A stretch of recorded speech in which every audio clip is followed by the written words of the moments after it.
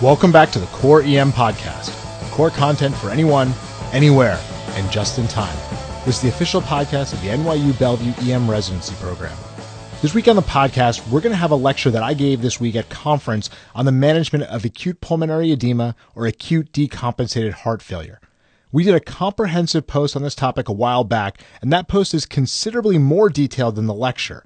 All of the studies alluded to in the talk are in the post, and we'll drop a link to that in the show notes. All right, let's drop into the talk. Acute pulmonary edema, we talked last year a little bit about spectrum of disease. I think often acute pulmonary edema gets lumped into CHF exacerbation, but it is a much different disease process, and that's why I want to spend a little bit more time on it. Now, the key is that the first 10 minutes of management in these patients is going to make all the difference. What you do in the first 10 minutes determines whether the patient ends up in the ICU, whether the patient ends up intubated, and how sick they end up being down the line. So what we do in that first 10 minutes makes a huge difference in these patients' outcomes. The goals for what I want to talk to you guys about today, I really just have three. I'm going to talk a little bit about diagnosis and pathophysiology, because understanding the pathophysiology here makes the treatment very simple and straightforward. We'll talk about respiratory support, if you need it, how you're going to do it, and then we'll talk about targeted management. This topic used to be a little bit of a longer talk. I think at one point it was a 60-minute lecture, and then it was 45, and I pared it back. I've taken a lot of the data and original studies out of it, but all of that information, if you're interested in where I'm getting my data from, it all lives on a Core EM post on acute pulmonary edema. If it's not there, there's also a post on EM Docs specifically about the use of furosemide, but delves a little bit deeper into some of these topics and has all of those links. So instead of sharing all of the articles that I read with you guys, I'll refer to you there if you want to learn more about it. All right, so let's start with a patient presentation. Patient comes in with shortness of breath. It's a 55-year-old guy. He's got end-stage renal disease, hypertension, CAD, and he says for the last couple of days he's been increasingly short of breath. And because he's been short of breath, he's missed his last couple of dialysis sessions as well. When you look at him, he is tachypnic, he's tachycardic, his oxygen levels are around 83%, and he's profusely sweating. I mean, it is pouring off of him. So you see this guy, and you know that, well, he's probably got something bad going on. You take a listen to his lungs, or you use your ultrasound, you take a look, and you're like, I think this guy's got fluid in his lungs, and that's the issue. So how are we going to confirm the diagnosis, right? The acutely short of breath patient can have multiple different things going on. How do we confirm that diagnosis? And then how do we start our initial treatment? So the patients who come in with acute pulmonary edema, the typical things they're going to manifest are air hunger, tachypnea, diaphoresis, and then rales or crackles. Now, I always think that it's funny when we talk about, oh, I heard rales, or I think I heard, maybe it was crackles and not rales. And I don't know what any of those terms really mean. And I think it's probably easier for us to just look instead of listen. We'll talk a little more about ultrasound. So how do we confirm this diagnosis? Much of it is based on our clinical gestalt, looking at the patient and saying, I think this is what's going on based on the patient's history. I think the patient has too much fluid in their lungs. But we do have some tools that we use, things like chest x-ray. So what's the utility of a chest x-ray in making this diagnosis? It's okay. It's okay at best. The best sensitivity in any study was about 87%. Not good enough that I'm going to rest all of my laurels on using that to make this diagnosis. The limitations of that, you actually have to get a 30% increase in lung water in order to pop up pulmonary edema on a chest x-ray. That's not always going to happen, and we always hear about, oh, the patient's chest x-ray lags behind their clinical presentation. That's a real thing. Plus, the findings on chest x-ray can be mimicked by pus or blood in the airway. So yeah, you're going to fit that into your clinical scenario, but remember, x-ray is probably not going to give you the definitive diagnosis. Diagnostic ultrasound, on the other hand, I think has much better performance characteristics. So this was the blue protocol that I think it's a must-read for resuscitationists, for emergency physicians, looking at the utility of lung ultrasound for multiple different diagnoses. And they basically found a 97% sensitivity and a 95% specificity. It's pretty good. When we're talking about diagnostic studies, this is probably as good as it gets. This is what we're looking for, thanks to Marcia for this particular video. We're looking for greater than 3 B lines in any field. And when you're looking for this, you really should be looking in multiple fields. This isn't just, I looked here, I see B lines. You should be looking in 2 or 3 fields on each lung field to make sure you're seeing this. And unilateral B lines tells you that it's probably not acute pulmonary edema and maybe pneumonia is the process going on here. Remember, when these patients come into tachypnic, hypoxic, pneumonia's on the table, acute pulmonary edema, asthma, COPD, there's so many different things that this could be. But if you see B lines bilaterally, you've got your diagnosis. This is a study in Lancet just a couple years back looking at this question of how does ultrasound change our diagnostic outcome? How does it change what we think is going on? They found an undifferentiated respiratory distress using ultrasound markedly increased our diagnostic certainty and then committing to a pathway of treatment. This one's from Academic Emergency Medicine 2014, systematic review meta-analysis, taking all of this data together, and here's what they found.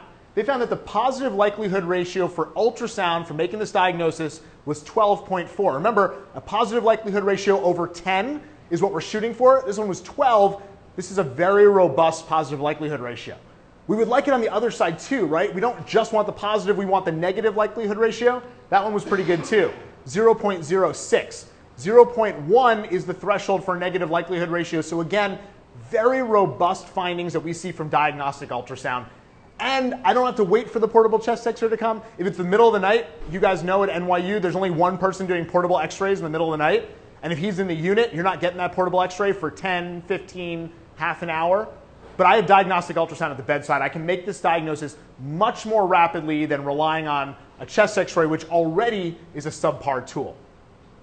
All right, let's get back to the patient and those clinical features. Again, remember, air hunger, tachypnea, diaphoresis, and here's our patient. Doesn't look so good. And when you think about the presentation for this patient, what they've got is a catecholinergic overdrive. It is like they are sniffing cocaine, right? They are sweaty, they're tachycardic, they're hypertensive. This is what we're seeing. And this is the pathophysiology that's going on.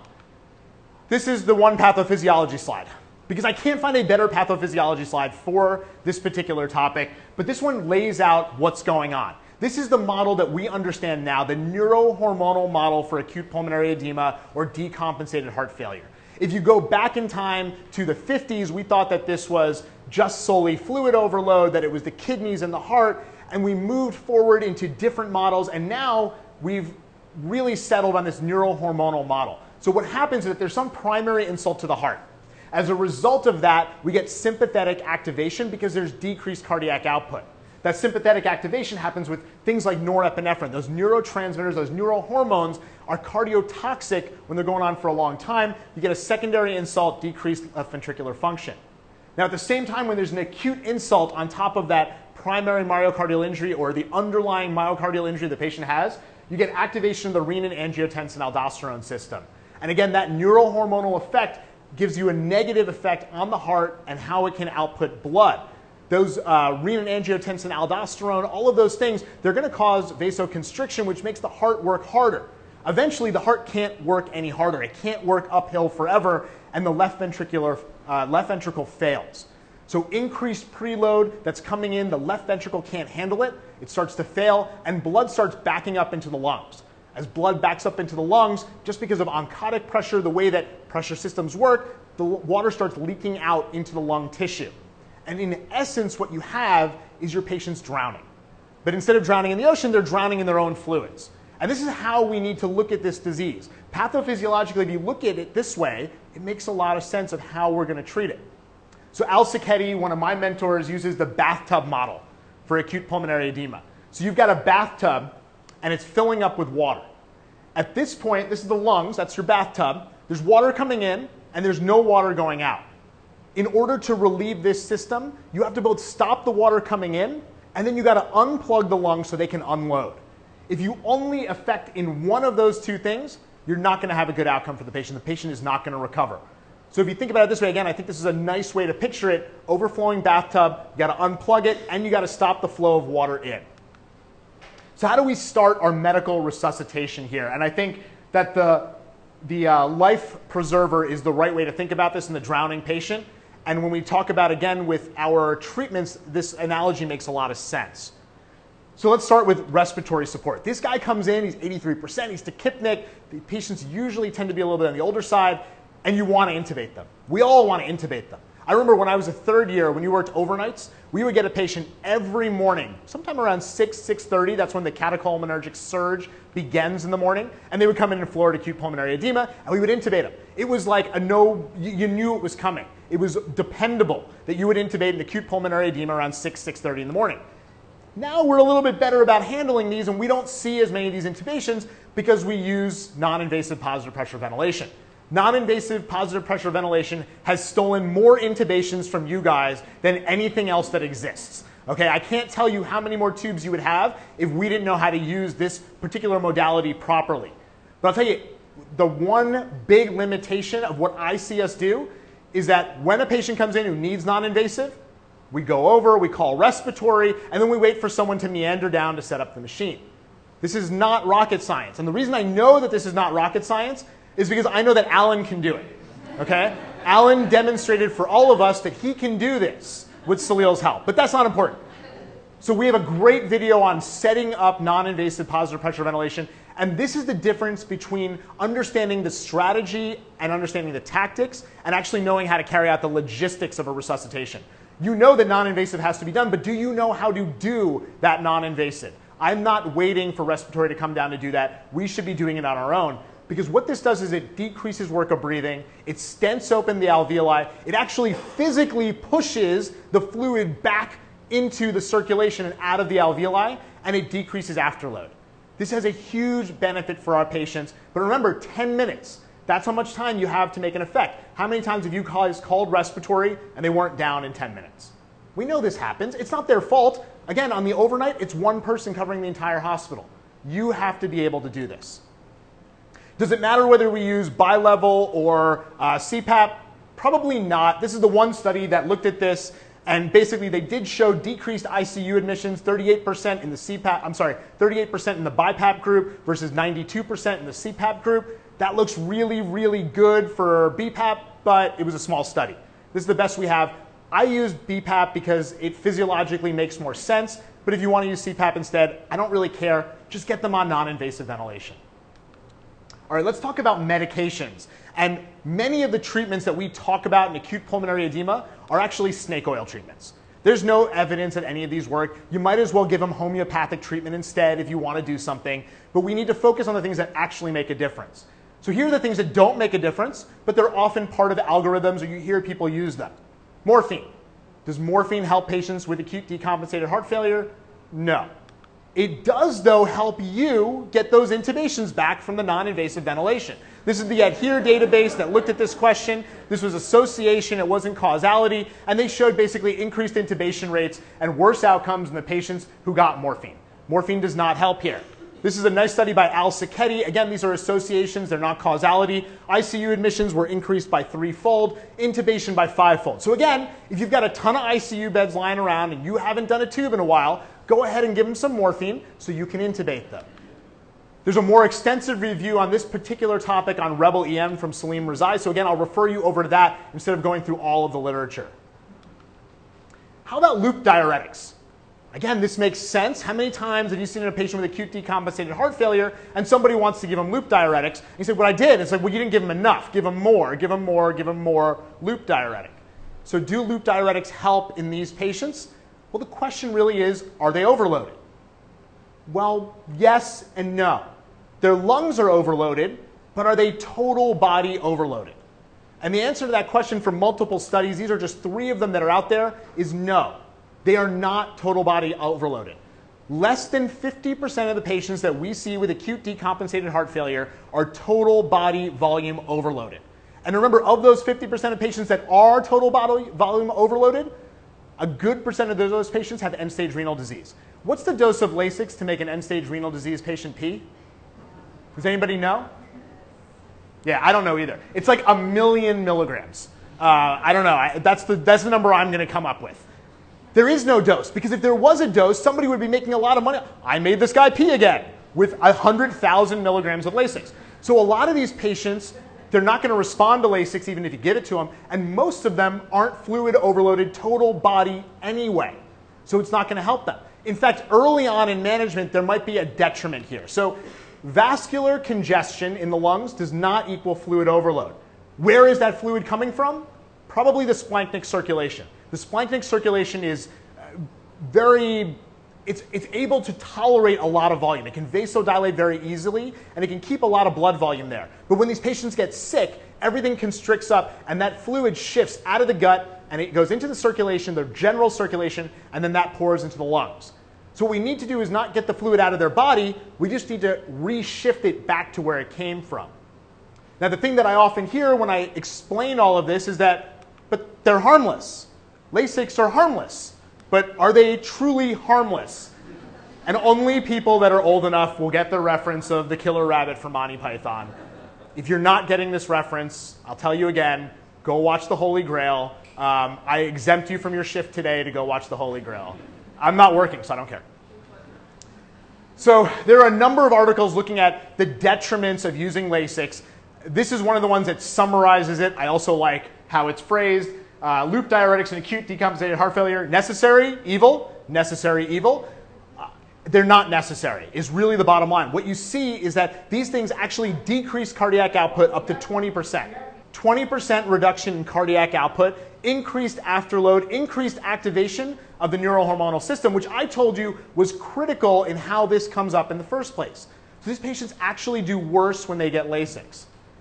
All right, so if Lasix and morphine don't work, what actually does work? One of my favorite drugs, one of ED's favorite drugs, which is nitroglycerin. Nitroglycerin works in these patients. It works because, remember that analogy of the lungs getting flooded, and we got to stop the flow in, that's preload, and we also have to resume flow out, that's afterload. Nitrates work on both of those. At low doses, nitrates are going to help to stop the preload, to stop the flow of blood in by vasodilating, basically increasing the venous capacitance. But at higher doses, they relieve afterload as well. So they're going to help you unload the lungs too. The key with nitrates is to use them early and to use them at high doses. So what's a high dose of Lasix? This is a talk that I gave before. I know Bob and I have talked about this of what dose can you go to. So typically, these patients, we start with some sublingual nitroglycerin. How much milligrams are in a sublingual nitroglycerin? So 0.4, right? So it's 400 micrograms in every sublingual nitro. Now that's not instantaneously absorbed. That's absorbed over about 4 to 5 minutes, which is why you give them Q5 minutes. And it doesn't all get absorbed. But the best studies looking at this show that it's probably the equivalent of 60 to 80 mics per minute. So a 400 microgram sublingual nitro is about equivalent to 60 to 80 micrograms per minute. That is the bare minimum starting point when you put up a drip. You've already shown that the patient can tolerate the sublingual nitro. You've shown that they can tolerate 60 to 80 mics. So then why would you start the drip at 10 mics? 10 mics is a no dose, right? That's homeopathic. We should dilute it again and again and again and again. Give them a real dose of nitroglycerin. So if I give them sublingual nitro, they tolerate that. I start at 100 and I rapidly titrate that up. I have in the past couple of years gotten to very high doses, 400 or 500 micrograms. I thought those were high doses until I read a paper that was from Phil Levy, one of our graduates who works in Detroit, where they were loading patients with 2 milligrams of nitroglycerin. They gave them infusions of 2,000 mics for the first couple minutes, and then they dropped that down and then titrated it up again as needed. So they were loading them with these huge doses. That was just a small study looking at, did anyone die from us giving those doses? And the answer was no. So I'm not doing that. I'm not giving them 2 milligrams, although I think Phil would tell you that it's safe to do that. I'm starting with 100 and rapidly going up.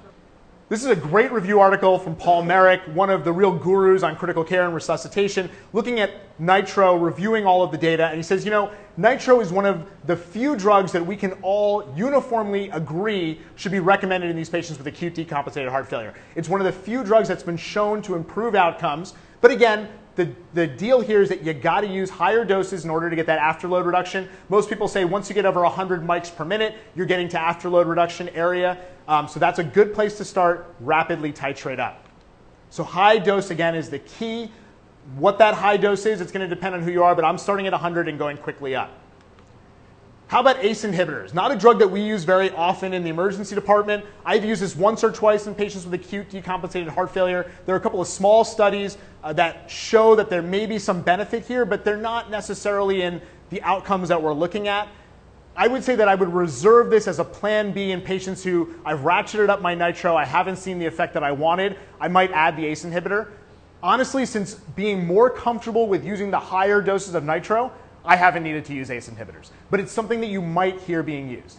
All right, so let's go back to our patient. So we started BiPAP very quickly on this patient because we knew how to set it up. We didn't wait for respiratory to do so. We started him on a high dose of nitro. We started at 150 mics per minute through the IV, rapidly titrated it up to about 300 mics before we really felt we were getting the impact that we needed. And what you often see is you titrate it up really quickly. They're on that dose for a couple of minutes, 5, 10 minutes, and then all of a sudden they look better, and now you can start pulling your nitro back. So you've reversed that neurohormonal cascade, you've reversed that pathophysiology, and now you can start titrating that back, and that's exactly what happened in this patient. We started titrating it back. We actually gave him a break off of his bilevel to see how he felt without it. The labs started coming back. His BNP was elevated. We didn't need that to make the diagnosis. His chest x-ray showed acute pulmonary edema. We didn't need that to make the diagnosis. And his trope was about 10 or 11. The EKG didn't show a clear STEMI, but he was taken up to the cath lab anyway. What are the take-home points here? Acute pulmonary edema is a life-threatening disease, and the management that you give the patient in the first 10 minutes is going to make all the difference. And what you need to do in that first 10 minutes is not waste time with things like morphine, not waste time with things like Lasix. What you need to be giving them is putting them on a BiPAP and giving them high-dose nitrates to decrease their preload, to decrease their afterload, and to stem that neurohormonal tide. Once that happens, once you reverse that neurohormonal tide, you can reassess them and determine whether they're volume overloaded total body and they need a dose of furosemide. That's fine. But up front, that first 10 minutes, it's going to do more harm than good. It definitely wastes time. Get the nitro drip up, get them on the BiPAP. Most of these patients don't need intubation if you're aggressive with your non-invasive positive pressure ventilation.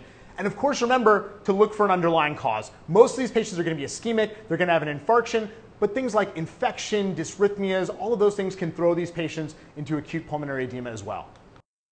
Well, that's all for the Core EM podcast this week. Come on over and check out the site at coreem.net, where we've got a ton of great core content emergency medicine.